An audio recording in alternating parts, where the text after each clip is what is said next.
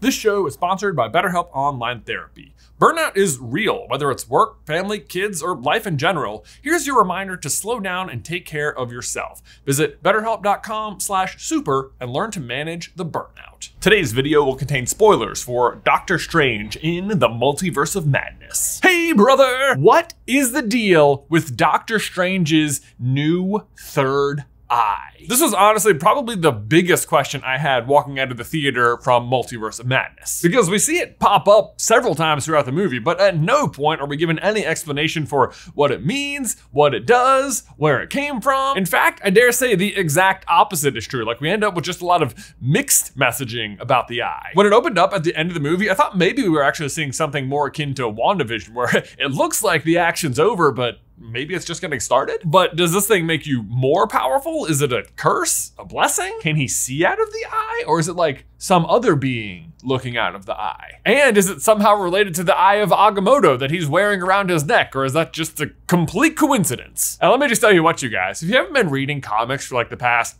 80 years or so, deep diving some of the characters can be really challenging. And I don't think this is more true for any other character than Doctor Strange. Like, remember the really early powers we were introduced to? Like, Captain America's really, really strong. What can he do? He's a really good leader, he's a good person, and he's strong. And very durable. Would make a great phone case. Plus, he has a shield. Doctor Strange, on the other hand, I mean, he is just always dealing with such mystic, demonic, magical, cosmic kind of problems. And he just has so many different artifacts that are all named after so many other possibly made up weird fictional characters. Like, this is the kind of factual sentence you run into all the time reading Doctor Strange. When Xialmar the Shadow Queen attacked Clea, niece of Dormamu, Lord of the Dark Dimension, with enchanted stone golems, Doctor Strange summoned the Hand of Hogoth to defeat the golem and rescue Clea.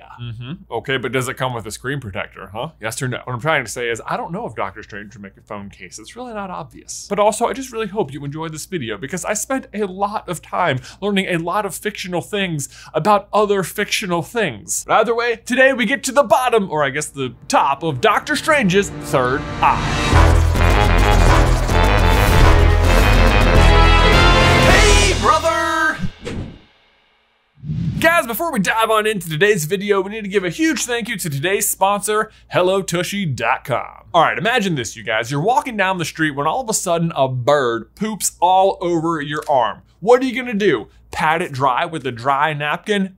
No, you're not. You're gonna wash it off with water. So why are we treating our rears any differently? Stop smearing your business around with toilet paper and start washing with water with the Hello Tushy bidet. Guys, I've got a Hello Tushy bidet at home and here at the office, and let me just tell you, I did not know what clean meant before I got one of these devices. Because with a simple spray and pat dry, the Hello Tushy bidet will wash your rear way cleaner than a simple bit of toilet paper will. Plus, it installs in just 8 minutes and cuts down on your toilet paper usage by 80%. And our viewers can get 10% off and free shipping when they go to hellotushy.com/super. Once again, that's hellotushy.com/super for 10% off your order and free shipping. Link is in the description down below. Okay, the third eye. First, let's just go over what we saw and learned about it in the movie. Because it first appears not on our Doctor Strange, but instead on Sinister Strange. As his name suggests, Sinister Strange is a much darker version of Doctor Strange who was unable to cope with the fact that he did not end up with Christine Palmer. He explains to our Doctor Strange that he was so distraught by this that he began using the Darkhold, the Book of the Damned, to start dreamwalking into other versions of himself. Dreamwalking into them and then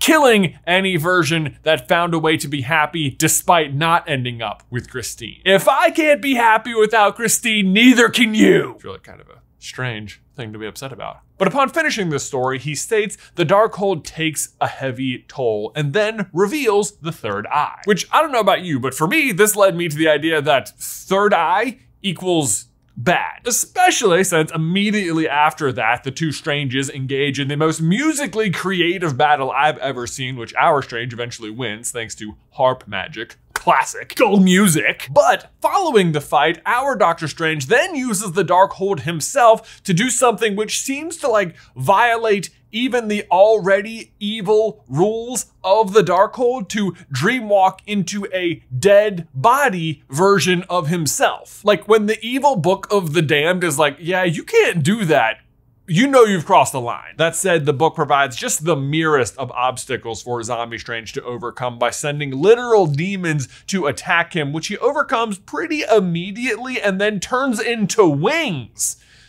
As you do. But as a viewer, it looked like the Darkhold tried to exact a toll, but failed, so our Doctor Strange just got to walk away free. But then we cut to the post-credits scene where the third eye appears on Doctor Strange's forehead and he begins howling in pain, and it looks like, oh wow, maybe the Darkhold actually is taking a toll. But then, like 2 minutes later, we see some purple-clad sorceress played by Charlize Theron show up and be like, yo, we need you to help save the Dark Dimension, can you come? Doctor Strange immediately agrees, pops open the third eye as if he's just like, this is part of my pre-ritual for battle, let's go! And at that point, it looks like he's totally adept at using the third eye and even sees it as a good thing. So it's like, good, bad?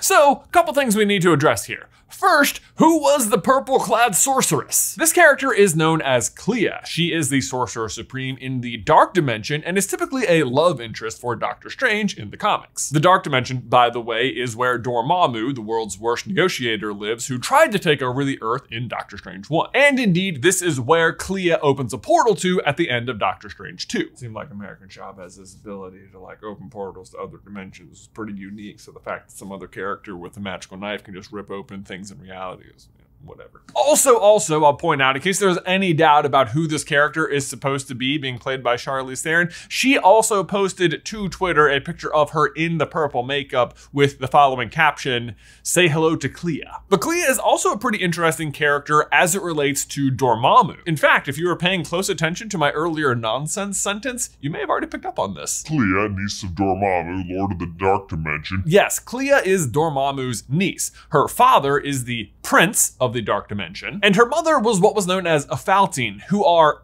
extra-dimensional energy beings born from pure magic. Seriously, you guys, researching Doctor Strange is like so hard. Anyway, Clea's mom is the one who's related to Dormammu, who looks pretty much like he's gonna be back whenever we see Doctor Strange again, which is a pretty big deal because if you will recall, the first time they met, and the second and third and like fourth, fifth, 15th time, he killed Doctor Strange. In the end, Doctor Strange only ends up winning the battle because of the Time Stone, which of course no longer exists, which you have to think puts Dormammu in a much better bargaining position. But that brings us back to Doctor Strange's new third eye, which I think is going to be his new most powerful weapon. Because while Doctor Strange might not have the Time Stone in the Eye of Agamotto anymore, he might have something even better.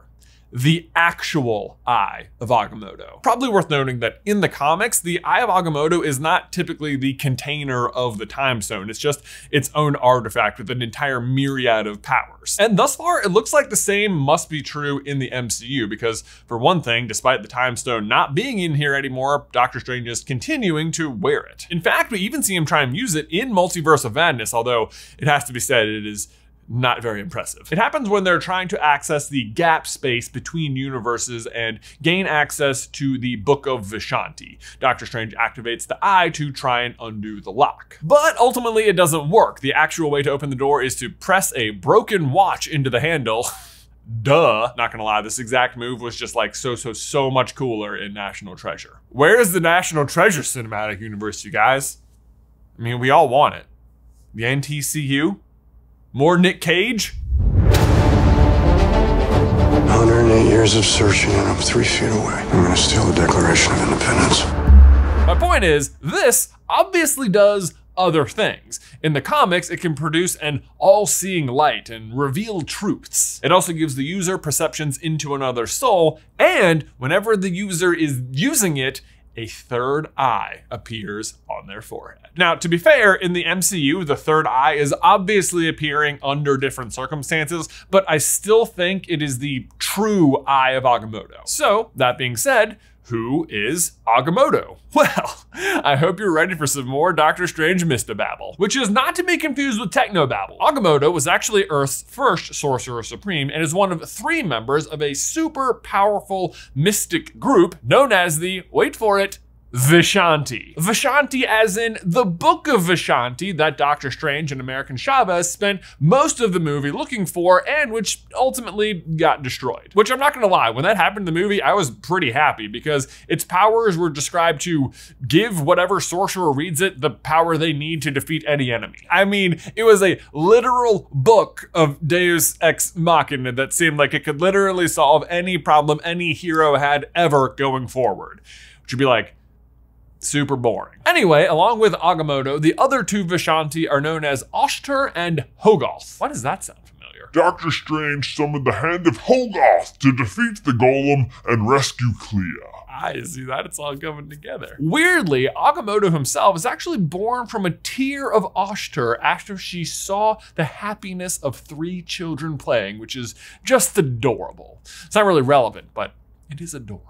But with the Book of Vishanti destroyed and the Time Stone no longer in play, it would be my guess that the next best thing to have on your side when going back up against Dormamu is the presence of one of the Vishanti themselves. And in this case, that would be accomplished or represented by Doctor Strange's new third eye. Also, if it's anything like its comics counterpart, it might also be really useful in revealing a lot of hidden truths for upcoming Marvel productions. For example, there is a series called Secret Invasion coming out in the future, which will involve a faction of Skrulls who have been infiltrating Earth for years. So it'd be good if someone could like see who those were. Not to mention there's also like variants and deviants and eternals and symbiotes and technological face masks and other forms of magical illusion and just overall shape-shifting powers. And there's a lot of ways to be hiding in plain sight in the MCU right now. But on top of that, the other thing possibly pointing to the third eye being of the Vishanti is the possible presence of another member of Vishanti who's been lurking in the shadows,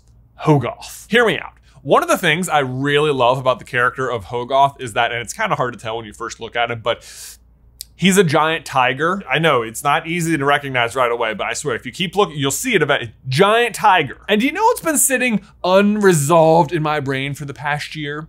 All of the random tiger inclusions in WandaVision. As ever with WandaVision, just so much of it went unexplained, but the tigers everywhere. There's a tiger on this cake. There are tigers on the arms of this chair. Even Agnes refers to herself as a tiger. There's no taming this tiger. Which, to be fair, maybe this was all just like Agnes was the tiger hiding in plain sight. But Wanda herself is also a huge part of Multiverse of Madness and hugely powerful in the same way that Hogarth probably was. So maybe it's also just a sneaky indication that Hogarth was watching over her during WandaVision. Either way, the point is Doctor Strange's new third eye is almost definitely the true Eye of Agamotto and represents a huge level up in his power, which is saying something because he's already pretty powerful. But again, he is probably going to need that power boost if he's going to take on Dormamu again, because if you recall, the first time he really wasn't much of a match. Dormamu! Dormamu! Dormamu!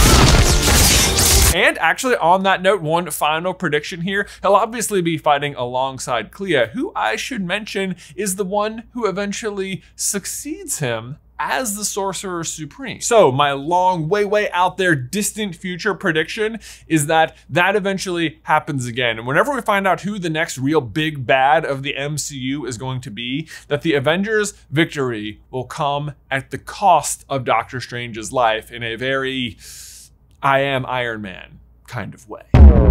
Also guys, quick reminder, if you are in the Orlando area, Ben and I will be there this Friday, May 19th, as part of the Very Normal podcast tour. We will be there with the Annual Pass podcast, and Ben and I will be hosting a live version of J vs. Ben, where you, the audience, will get to play along. We are really looking forward to it. Tickets are still available. Link is in the description down below. Hope to see you there. But guys, if you have any more questions about Multiverse of Madness, be sure to let us know in the towel section down below. If you want to see some more unanswered questions from Doctor Strange and the Multiverse of Madness, you can check out this video right here. But otherwise, Ben, until next time, I will see you in another life.